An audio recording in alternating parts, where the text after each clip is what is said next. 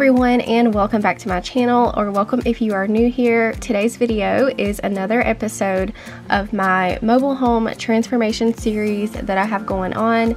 Last year we painted our kitchen cabinets and the countertops, but we never painted the walls, so I'm going to do that today and also do a DIY faux shiplap accent wall that I'm super excited to share with you guys.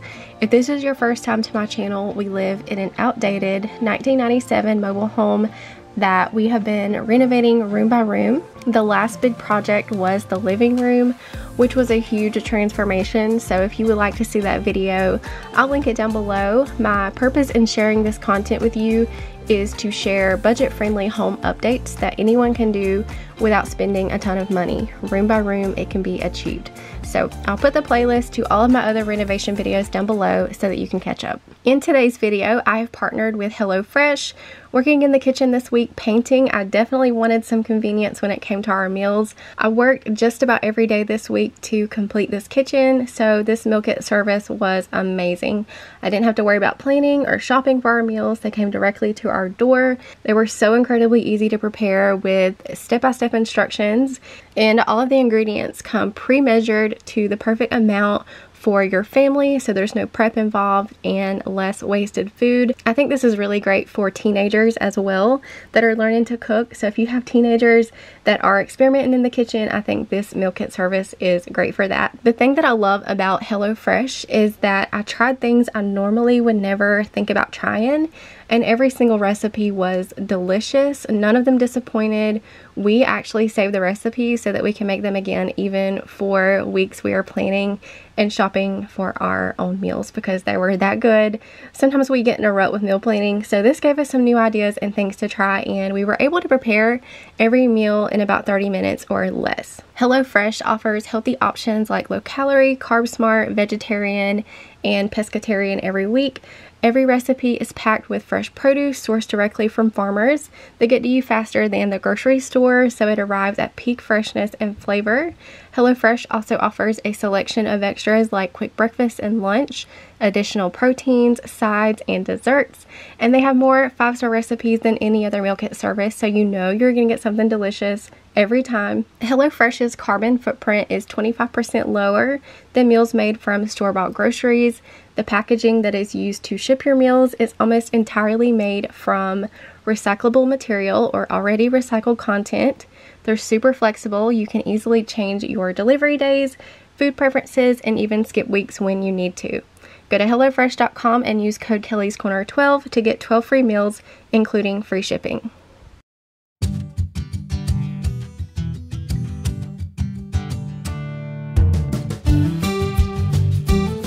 So the theme that we have going on in our home is kind of a coastal farmhouse theme. It's a little mix of beachy but rustic vibes. The color I'm painting the walls today will be the same color as we painted the kitchen island. It's a pre-mixed color that you can find at Walmart, so if I can find it, I'll link it down below. It's actually very similar to the color that we have in our living room. So the first step is to remove any decor or anything hanging on the walls, including light switch and outlet covers.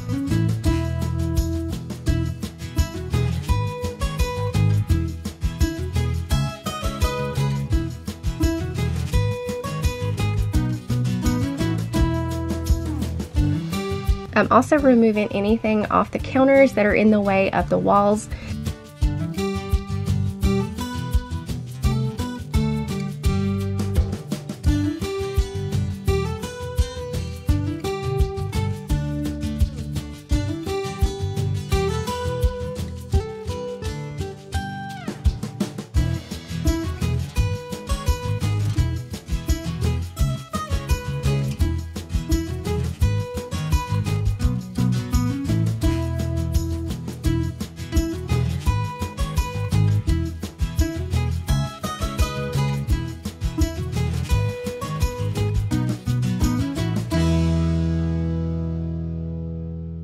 And now I'm taking a damp cloth and I'm going along all of the walls to remove any and all dust.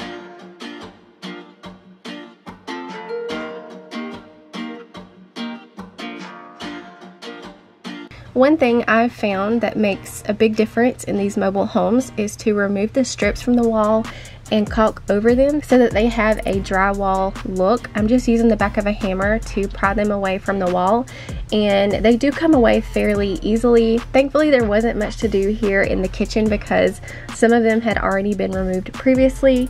There was the area above the double doors that I forgot to remove, but it's okay because it's hidden anyways behind the curtain, so it's not a big deal. Once this caulk dries, I'll go over it with some sandpaper to smooth it out.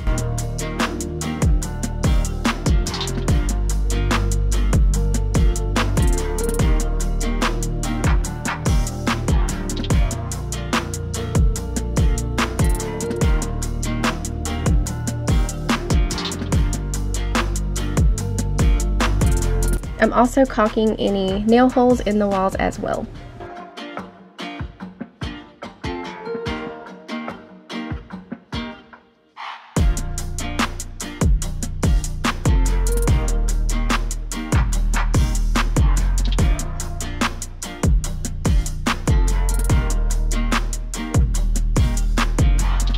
This verse that we have on our wall is a vinyl sticker. It just peels right off, so I'm going to go ahead and remove that so that the paint goes on smoothly.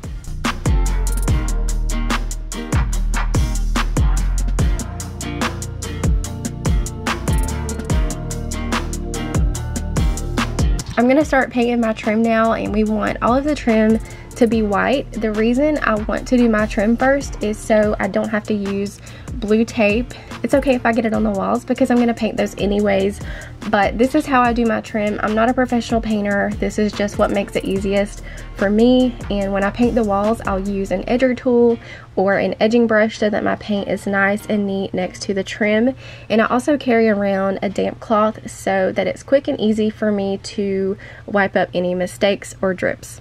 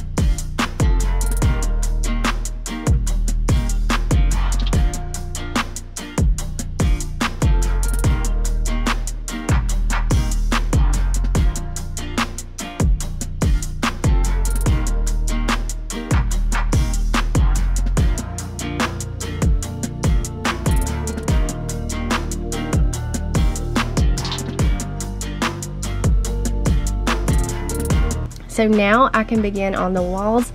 I'm going to paint every wall except the accent wall with this gray color. Also, it's going to look like I did all of this in one day because I'm wearing the same clothes, but it's not all the same day. So I just have this big white shirt. I call this my painting shirt, and I put it on every morning that I'm going to be painting. This shirt is dedicated just for that, so it's okay if I get paint on it. And then I have several pairs of black leggings, so that was my painting uniform for the week. This just made it really easy to get up in the mornings and get right to work. No makeup. I threw my hair in a bun and got right to it. However, I was able to complete the trim and all of the gray in one day. I did 2 coats of white on the trim and 2 coats of gray, but it really didn't take me long at all to complete. And I also get questions on how I'm able to work with my kids. So I do a lot of this while they are with their dad or at school, and my daughter takes pretty good naps during the day still, so I just make sure to work diligently and persistently during that time frame. However, if she is awake, then I do have to stop frequently to care for her. You'll actually see her some throughout this video because she was awake some of the time. But yeah, I just wanted to answer that question because I do get asked that quite a bit.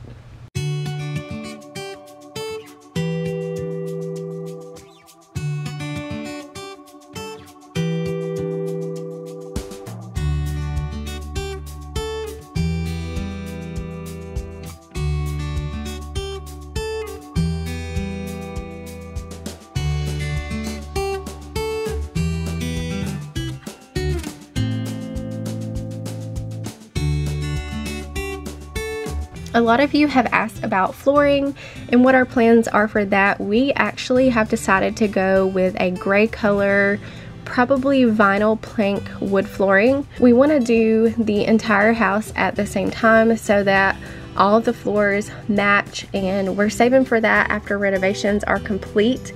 We will hire professionals for that. I feel like that job is beyond my capabilities since we are doing the entire house. So we are saving for that, and we'll hire help for after all of the renovations are complete.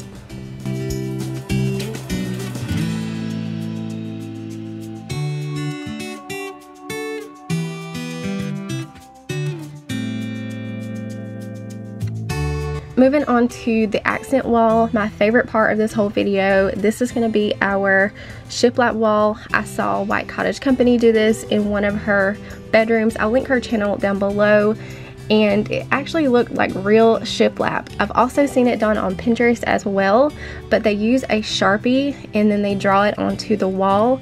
This is definitely one of those trust the process things, because even I was skeptical at first. I just wasn't quite sure how this was going to come out, but I was in love with the end result, and so was my mom, and it's so inexpensive and insanely easy to do.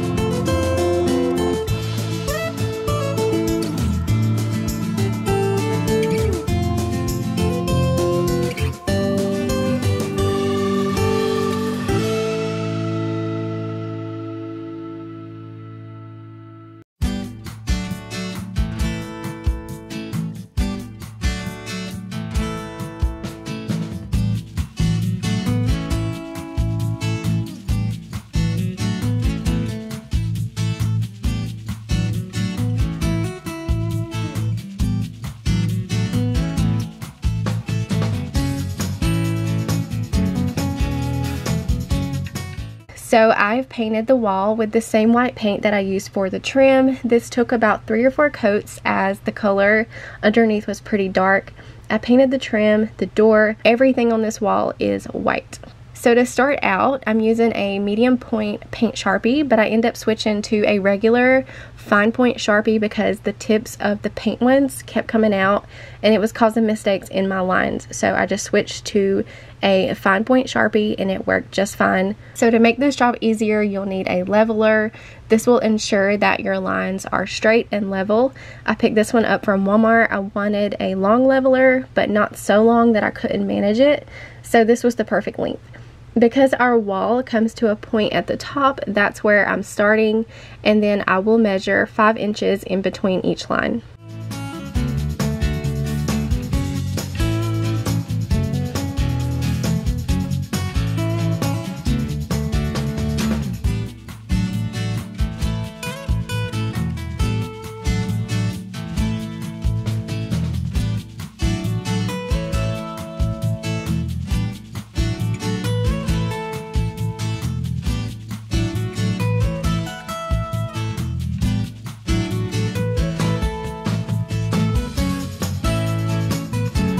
And just so you guys know what I'm measuring with, I had ordered this wood grain tool off of Amazon because we had originally planned to use it on this wall, but we actually decided that we liked the wall without the wood grain marks. But this still came in handy for getting my lines evenly measured between each one. So I'm taking it and just going down the wall using the edge of the door frame and marking where each line needs to go with a pencil, and that will be my guide.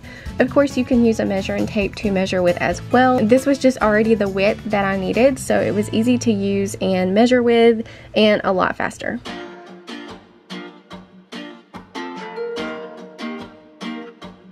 So now I'm taking my Sharpie and I'm drawing my lines all the way down the wall, and I will work in sections across the wall until my lines are all the way across. The nice thing about this is that if you mess up, you can go over it with some white paint, let it dry, and then redo it. So this project is really forgiving, and also I think that the imperfections in the lines sometimes add to the look of the shiplap and make it appear as if it's real shiplap.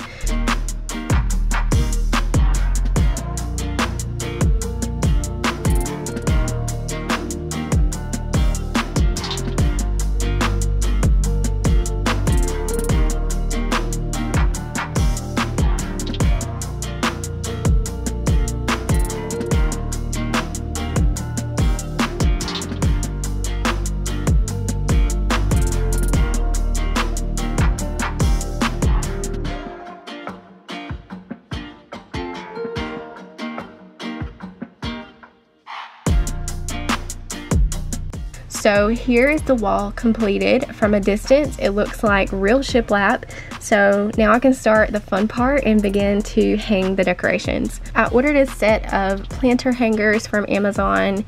They were inexpensive. I'll link them down below. And then the picture I got from Hobby Lobby on their 50% off sale. They may still be having it. I picked it up last week, but if not, I know that they rotate these sales and it will come around again. So keep a lookout for it.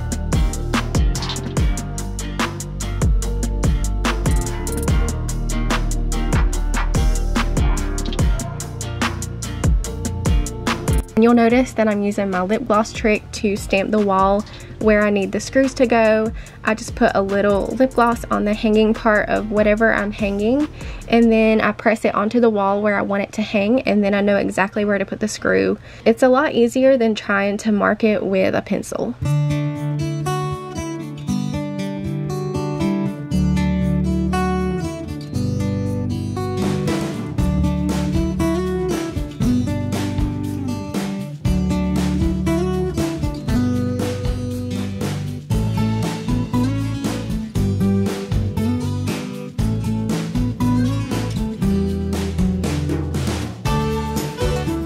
For this table, it's an old sofa table. It used to hold our TV, now we use it in the kitchen. So to tie it in with our theme, I'm painting it the exact same way as I did the coffee table in the living room. So if you want to see that video, I will link it down below.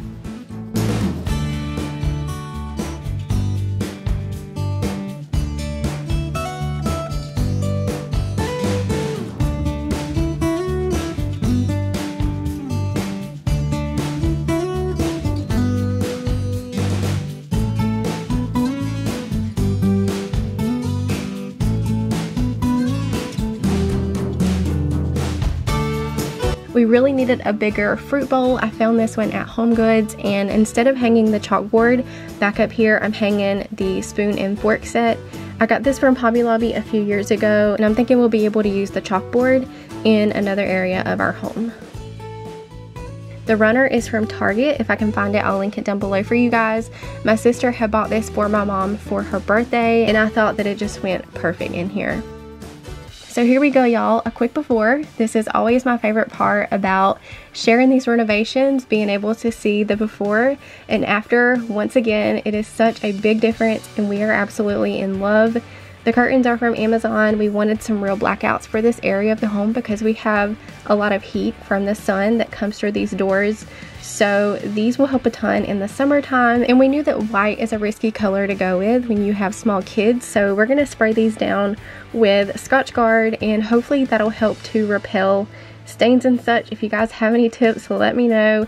But we really felt like the white just brightened it up in here so much. I really hope you guys enjoyed today's video. Don't forget to like and subscribe as I have more content like this coming up. Remember to go to HelloFresh.com and use code Kelly'sCorner12 to get 12 free meals including free shipping. Thank you guys so much for watching, and I'll see you in the next one. Bye.